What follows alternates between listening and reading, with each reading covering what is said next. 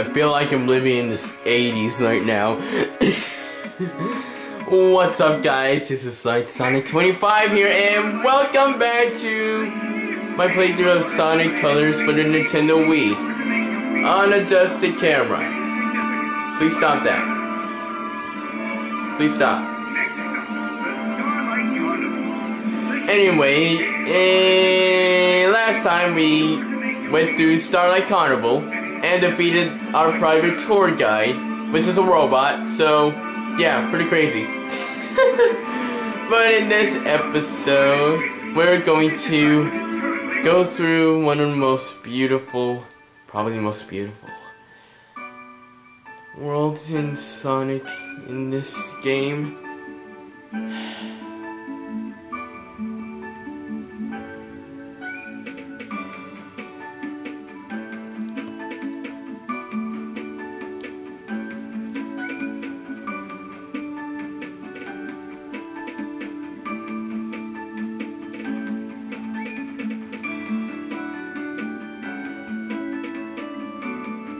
Sorry I'm adjusting my camera. It's just I can't get into a perfect angle, but do you guys hear that? That is the sound of what you should play for your future baby.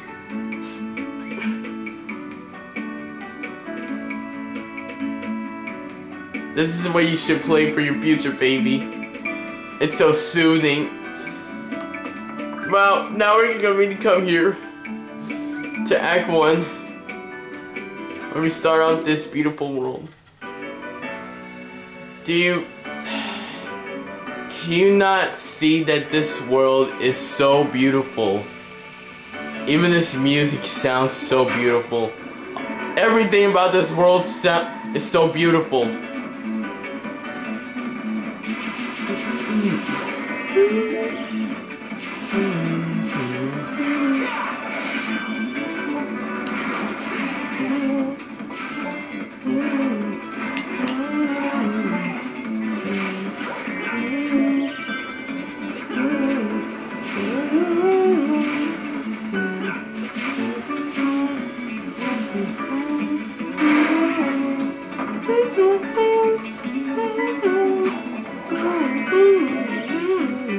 Oh wait.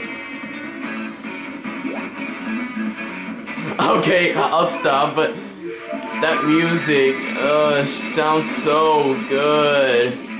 Like seriously, this game with this music, top notch. One of top notch. But anyway, we got ourselves the Spike Wisp, and the cool thing about the Spike Wisp in this game, you can use the spin dash, which is super awesome. Kind of gives you that classic feel, which is I think what it's supposed to do. But no, I missed my red medal, a red ring. I'm gonna get that. I'm gonna get that.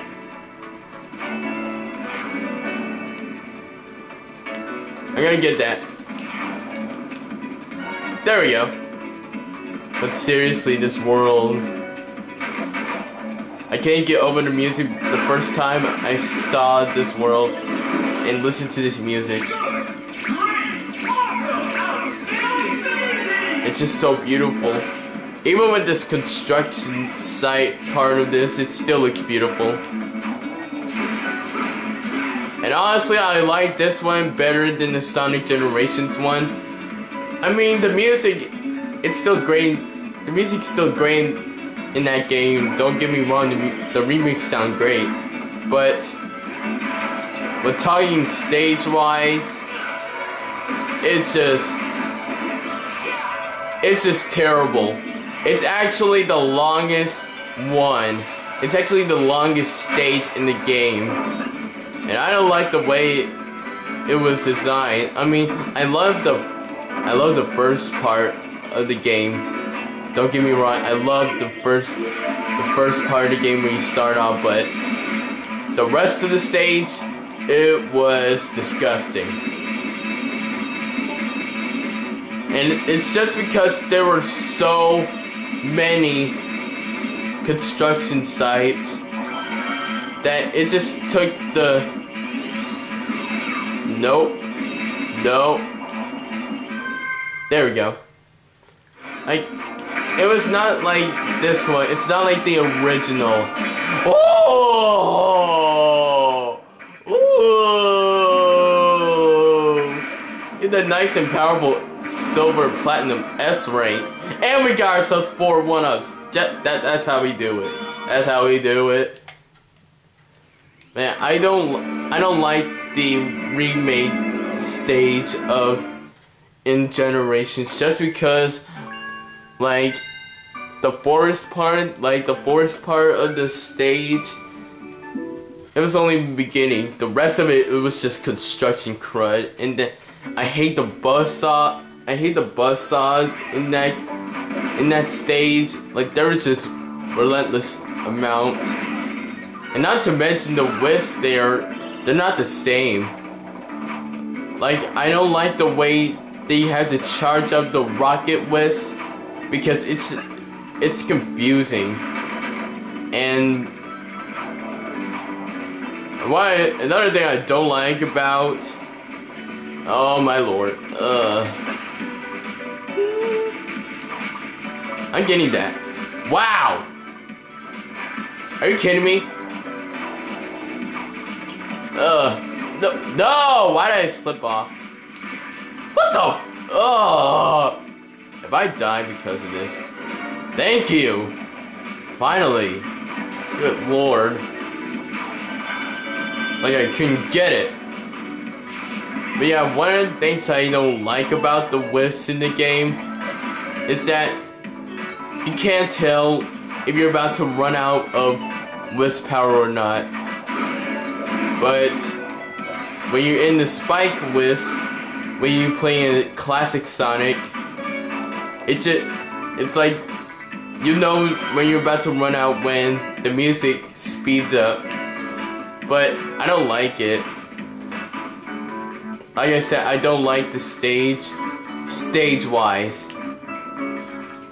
Like, both of the stages in Planet Wisp and Generations was complete trash. I'm sorry, but it just is.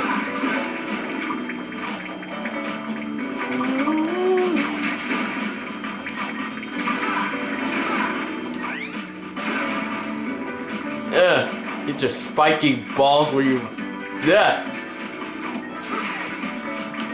Oh, wow. And just, how about these stairs? And... yeah. Ooh! Thank you, enemy that I forgot what name you are, for giving us those rings, though. Let's boost over here. Ooh! We got ourselves a ton of rings.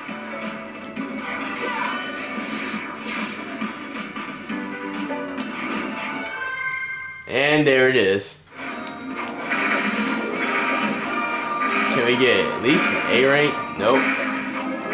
Yeah, that's why I don't like Sonic Generations' Planet Wisp. It's just too many construction sites and not enough grass, moss, and, excuse me, all of this other stuff. So, yeah.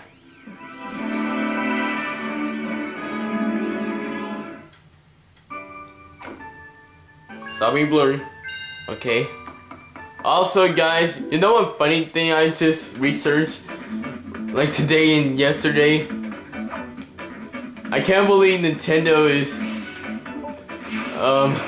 showing the hidden characters for Super Smash Bros. For the Wii U 3DS. Yeah, what the heck? Okay, I completely boost right there. What the heck? I boosted. And it just like didn't register. And that's how we do it. Completely annihilated those guys. And we use this cube Wisp. Oh, red ring, red ring, red ring. Where is it? Oh, come on. Come on. Why won't it go down? Oh, wow. I had to go right here. Wow, I'm so stupid. Like I said, guys, I'm just now returning to play this game, and it's been long since I played this game, so don't judge me. I'm not gonna waste my time getting out Red Ring because it's too far away, and I'm lazy like that, so yeah. I almost died because of that. Now we have to do is break these boxes and just head up here to this red ring and set in the goal. But yeah, funny thing I just researched. I like how Nintendo reveals the hidden characters for Super Smash Bros. Like Dr. Mario, Dark Pit, and all that stuff. Even though they just released the 3DS version last week. I don't know why, but they just revealed the hidden characters even though the 3DS version was released last week. I'm like, really, Nintendo? Are you kidding me? The 3DS version was out last week and you're revealing these hidden characters? You know what? I'm just gonna do their own thing. Instead of being stupid. I'm not mocking Nintendo, it's just weird how they revealed the hidden characters even though we already know what they are because the 3DS version was released last week. But anyway,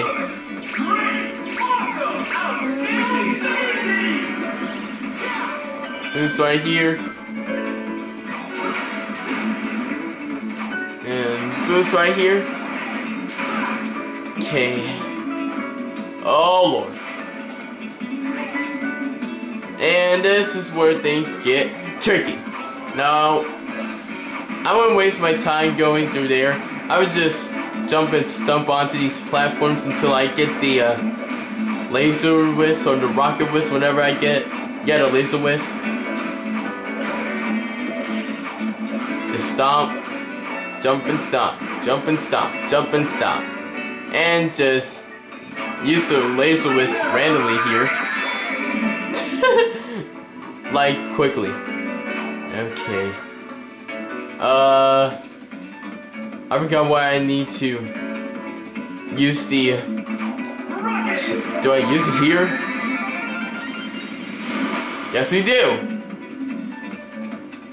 Now we just skydive right here. Oh, I love this music.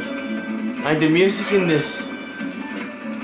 this world, it's just so relaxing.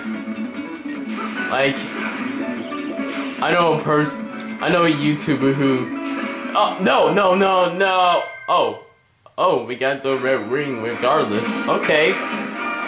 And we got ourselves a nice and powerful S ring. Not bad, not bad. And we got ourselves 4 1-ups once again, like bosses. We're just gathering on this 1-up. Ooh, cutscene. Camera, stop blurring. There's something very Eggman-ish about it. Oh, no kidding, Sonic. No kidding. Attention guests, if you can hear this message, you are trespassing in an area still under renovation. If you are not a robot, please return if you are not a robot. And ignore anything evil you might have seen here. Wow, thanks for not spilling the beans, Eggman, like a total dirt. It's more than a theme, it's a reality. He's using them like some kind of living intergalactic gas. Well, that's disgusting. For a sleazeball like Eggman. Some displacement of indigenous aliens and destruction of natural resources may occur. Eggman, What the heck? What the heck? Aww. You getting any of that? Yeah, they're totally freaked out. It sounds like they're in shock because of public transportation and loony nurse. Loony nurse? It's Sonic Boom? Their planet's strange transformation and having been dragged across the universe. Well, I still can't believe he kidnapped the whole planet. How did somebody do that? I don't know. They're saying it was either. He did it in Sonic CD. Yeah, well, I'm going to guess it was an ice cream shooting out of those generators. Or If it was, chili I would dogs. get one for back home. Dude, I'd get two. Now, if everyone Wait. will excuse me, I'm going to put a stop to the... Sonic doesn't do ice cream. He does in Sonic Unleashed, but no, Sonic prefers chili dogs. Because Sonic loves those chili dogs. Funny thing about that. When I watched Sonic Underground, it used to have a lot of moments where Sonic eats these chili dogs. Like, I used to watch Sonic Satayam, Sonic Underground, and Sonic the Hedgehog to where the moments where he eats chili dogs, and at times when my mom cooks chili dogs, I usually watch Sonic Underground and just eat the chili dog the moment where Sonic eats the chili dogs. I know that sounds weird, but I don't know. It's the chili dog feeling. Yeah. So yeah, that's a bit kind of weird fact you know about me, but yeah, I used to do that. I used to eat chili dogs with the moment in the old Sonic shows where Sonic eats the chili dogs. So yeah, I know that's a bit weird, but hey, try me, I like Sonic. I actually need to watch want to watch the old Sonic shows again. I don't know. I just missed watching them because I had Netflix. Like, I watched Sonic Underground and Sonic Satayam because of Netflix. I don't think Sonic Satayam is on Netflix. But I watch Sonic Underground on Netflix. And I would watch them sometimes, but now I didn't have Netflix since 2003, I think. I think it was 2003. Wow! Derped out moment right there. Since 2013, I think. And yeah, I miss having Netflix, but now we have YouTube.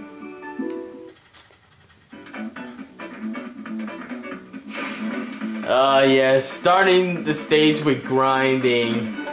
I like it when Sonic starts off a stage while grinding. It's just so boss. Now we're gonna come here, grab the combo Wisp, and home attack these enemies, and go into the skydiving section. I actually thought this was a bottomless pit until I fell down here, but no, it's just a, okay, we gotta land on that perfectly. Oh thank goodness, I know I was going to. And if you, what the, okay, I was going to take a shortcut and boost over there, but that's fine. Use the hover Wisp, use this light speed dash, and wreck that robot. And where's the... Okay. That was close.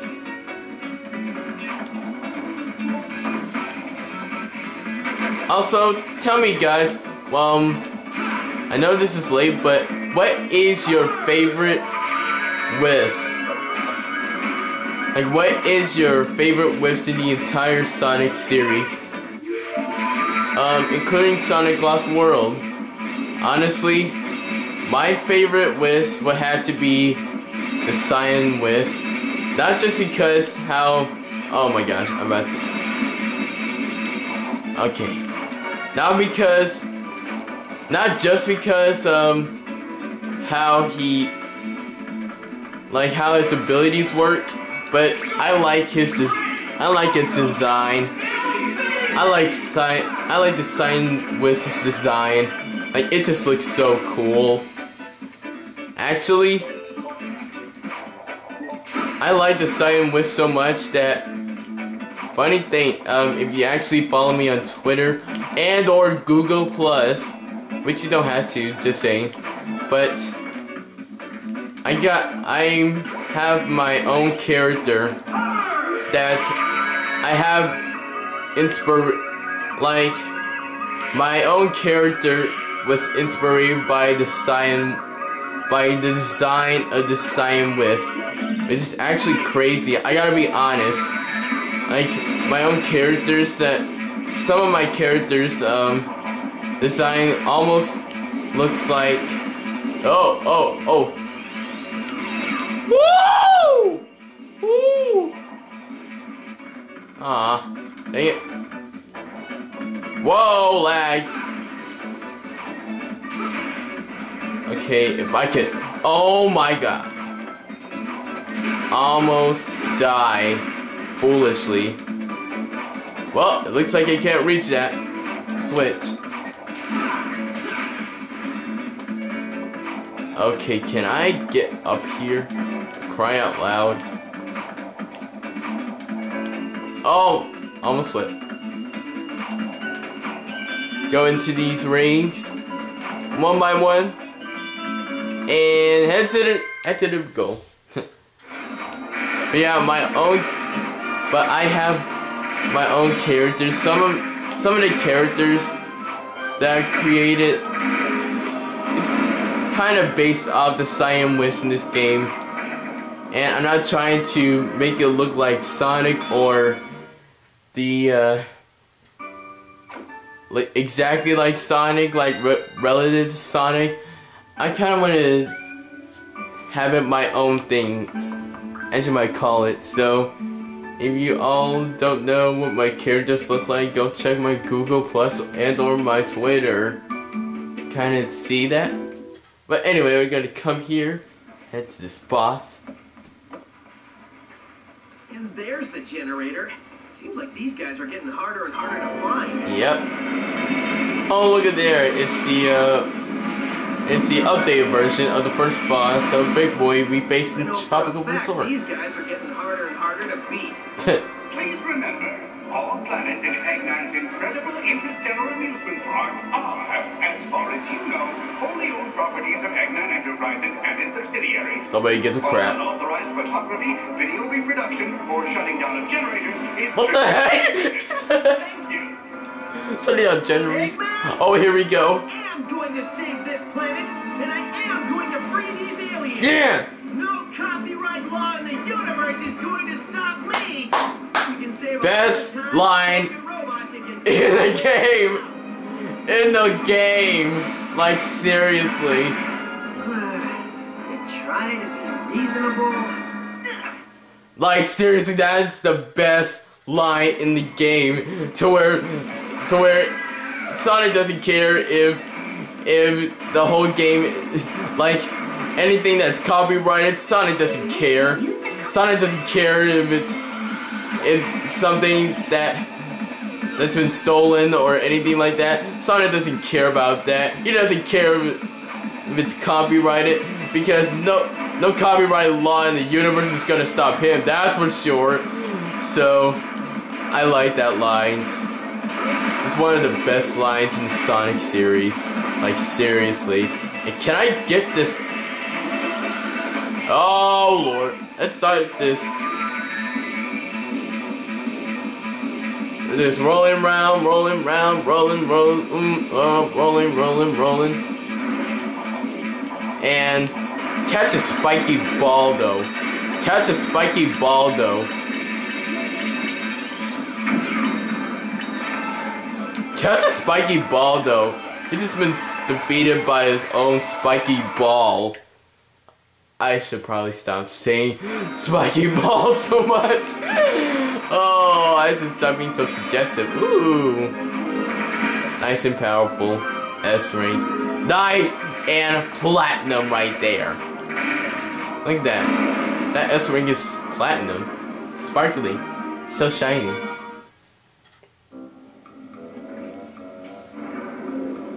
And the generator is down. Wow, sometimes I even impress myself. For a second there, I wasn't sure I was going to pull it off. Are you kidding Who me? am I kidding? We both knew how this would end. Are you talking to the broken robot who can't hear you? Maybe. That's between me and the robot. See, the important thing here is the alien planet is free. Wow. Absolutely. So, we can just forget about the whole talking to dead robots thing, right? Nope. I didn't say that. I've seen you save the day a lot of times, but I've never seen you talk to a pile of metal. Touche. Wow. Tails just had to say it like that. Wow, Tails, wow. But that is going to conclude this episode. So thank you guys for watching, and if you enjoyed this video, make sure to hit the like button, comment, and subscribe. And next time we're going to head out to the most beautiful water world in this game, Aquarium Park, which is right there. See? That blue one, that blue thingy. Not that blue-eyed, red-eyed Sonic thingy, the blue world under that blue, red-eyed Sonic thingy. I'm confusing you. But thank you guys for watching. Have a great day. This is like Sonic 25 signing out. Bye-bye.